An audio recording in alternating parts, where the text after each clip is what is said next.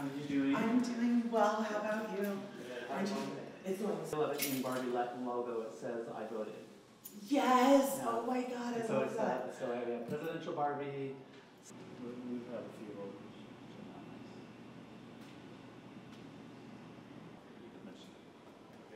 Yeah, if they want to, I can bring the representative to the center. I can. If they give us a thumbs up, then yeah, we'll be live from this location.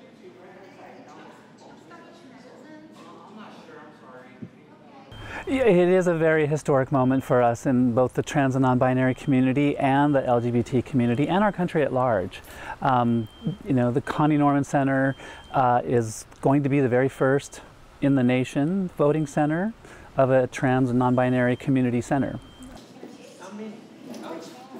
But for the general. Well, You can't vote yet. these gentlemen here will tell you Hi, everything. people. Rachel, let me call you back. Okay, I'm voting.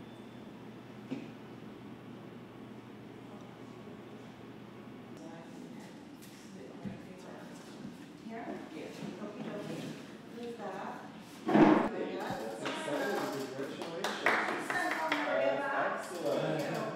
Team effort. So much.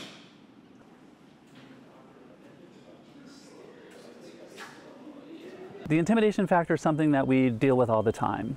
Our community is shamed into the shadows, and that's not American. Number one, let's just start there. One of the things that is the most difficult for our community is actually having faith in government. Well, it's always been used against them. So we're using this as a way to get our community engaged.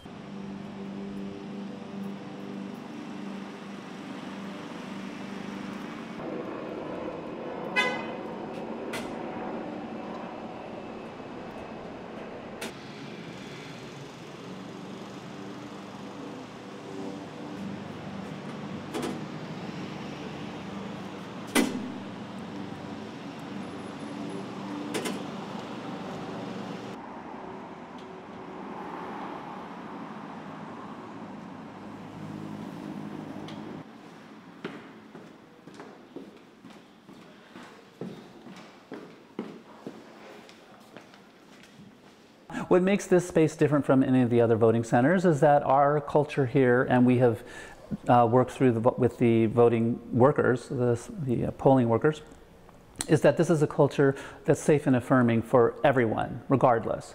So a lot of our community has maybe ID documents that don't match their physical presentation.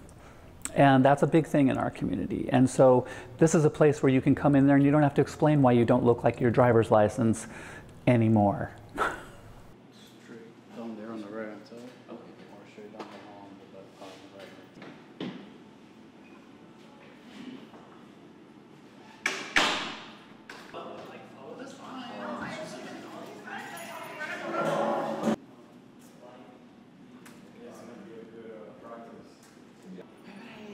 I have their name and web address.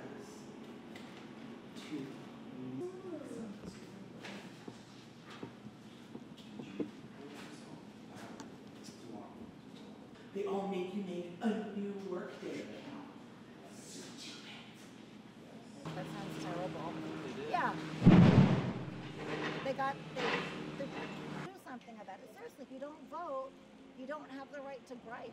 Regardless of what your gender is, what your color is, what your religion is, everybody should feel comfortable. Nobody should feel intimidated with voting. They should always feel welcome and happy. I mean, it's a joyous occasion. You're being part of your democracy. Everybody needs to be involved.